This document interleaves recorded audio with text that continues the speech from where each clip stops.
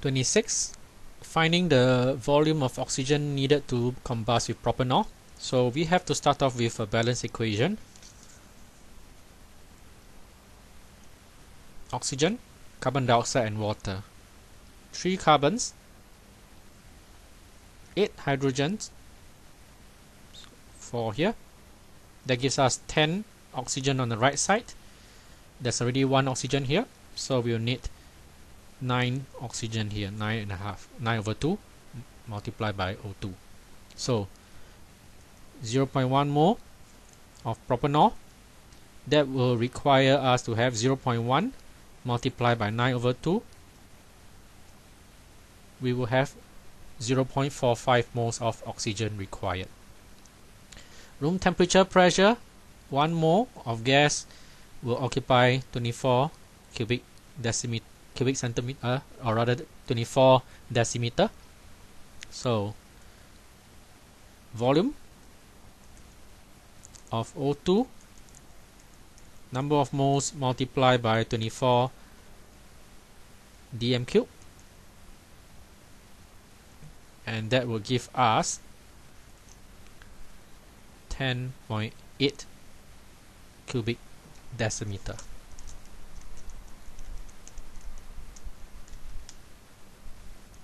So from the equation, find out the moles of oxygen multiplied by 24. Which compound reacts with hydrogen cyanide to form a product that has no chiral carbon?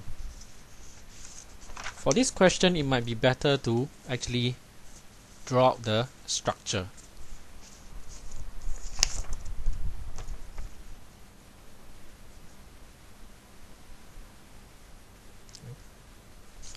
I'll display the structure to the right.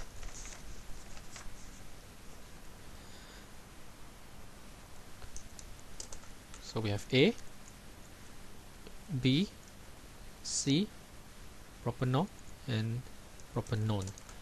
Now, hydrogen cyanide, how it reacts is HCN.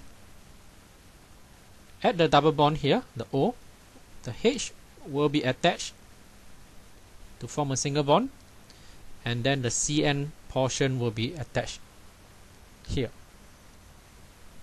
Alright, so you can check whether there's a chiral carbon or not.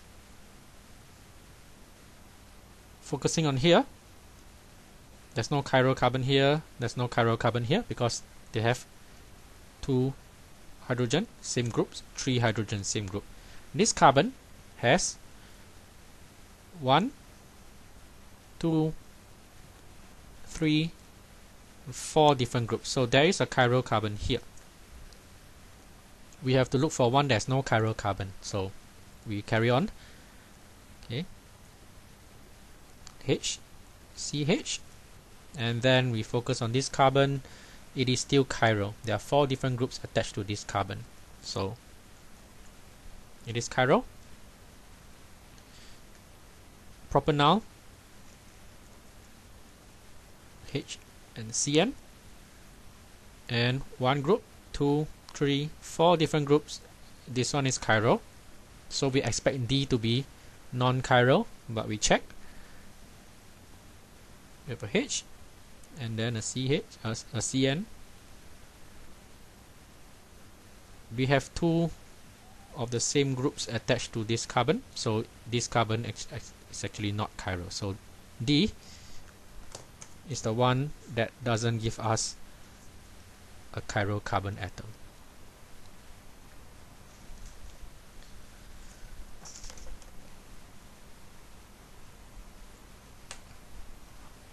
Which of the compounds give us a carboxylic acid when heating with dichromate? So you have to recognize the structures, or you recognize at least the functional groups.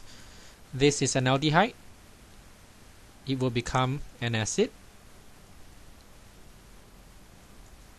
when oxidized. This is a ketone, so it will not be oxidized to an acid. This is a primary alcohol,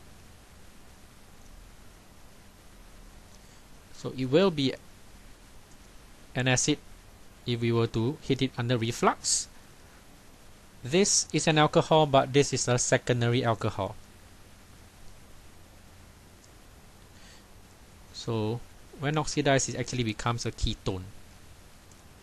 So we have two substances that will be an acid under reflux.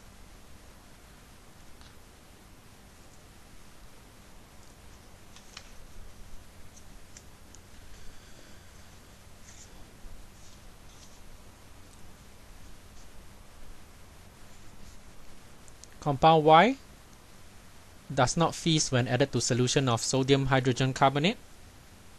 In other words, it's not an acid. It doesn't have a COOH group. So we can eliminate option A.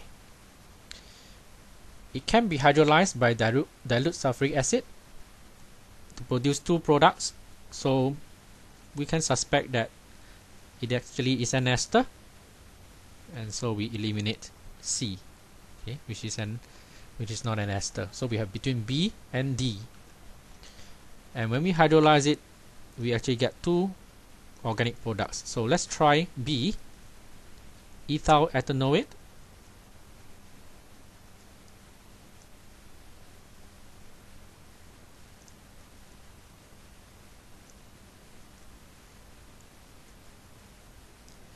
Okay, this is ethyl ethanoate, 2 carbon acid, 2 carbon alcohol. And when we hydrolyze it, we will actually get CH3, COOH on this side, and then we have the alcohol on the other side.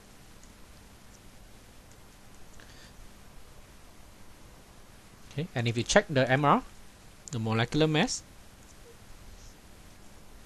MR for this ethanoic acid will be 60, and then this one will be 46. So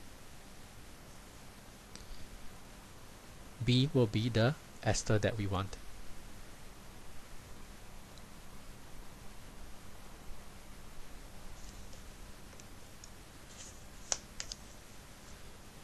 Another way of doing it is actually you can draw the structure of ethyl ethanoate and see whether it gives us an MR of 88.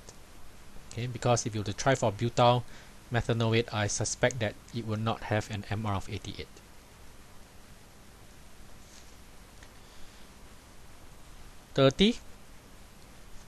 How does carbon bond in a polymer polyethylene compare to ethene? Alright, polyethylene, the repeating unit, okay, single bond,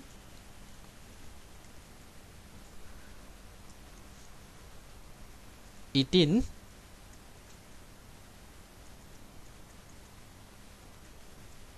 the alkene will have the double bond. Now the double bond will be stronger, and double bond will also be shorter. So the carbon-carbon bond is longer in polyethylene and also weaker in polyethylene.